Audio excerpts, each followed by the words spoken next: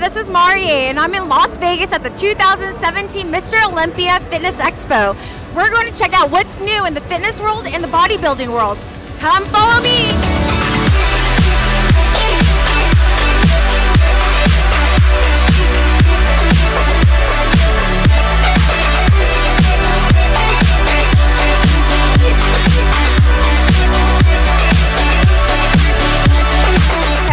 Dymatize booth with Lee. How are you doing today?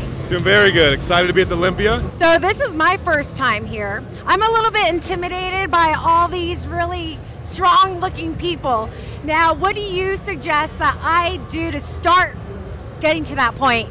I feel like you should kind of ask them, how did they get there? What do they do on a normal basis? There is a lot of average everyday people walking around here. I mean, it's not, you get everything. You get the very top of the industry.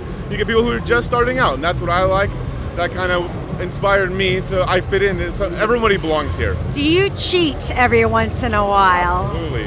I'm a huge foodie, and you have to enjoy life. Cheating is necessary. You got to enjoy life, indulge in the things that you do like, but in moderation. Okay. So it's going to be consistency over a long period of time. If you're good most of the time, you're doing great.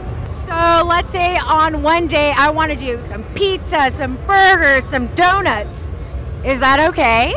In moderation, I absolutely believe it is okay every once in a while. Because if you deprive yourself from all the things that you do love, it will make you fall off the wagon eventually.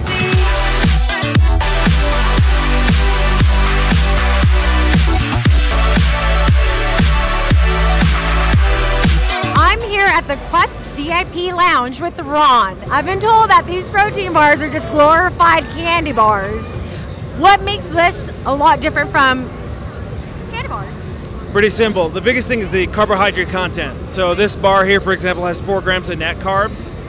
We work really hard to make sure that when we do it, the one thing people don't like to eat candy for is the sugar and the carb content. Right. So really, it is a protein bar, which is whey isolates, and we keep the carbohydrate content very low by using things like rare sugars like allulose, etc. So that's really why it's not really candy.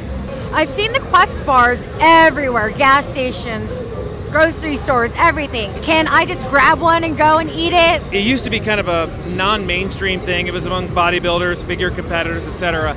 But if you look at the last 5 years, what's happened, the taste has gotten to the point where people that were willing to eat cardboard to look good, that was one thing. Nowadays, people really demand much better textures, etc. So that's why you see Quest bars now all over the place, gas stations, airports, etc.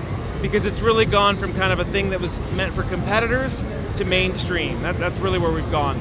So at supplementsworld.com, we carry a lot of your product. How many flavors do you carry? We've got 22 flavors right now. And what's your favorite? I'd say my favorite is probably the newest bar, it's the Hero Bar Blueberry Cobbler. Ooh, that sounds good. And then our #1 seller is the chocolate chip cookie dough. That's really been the top seller for the last 6 years. Wow, that's good to know. Well, thank you so much for your time, Ron.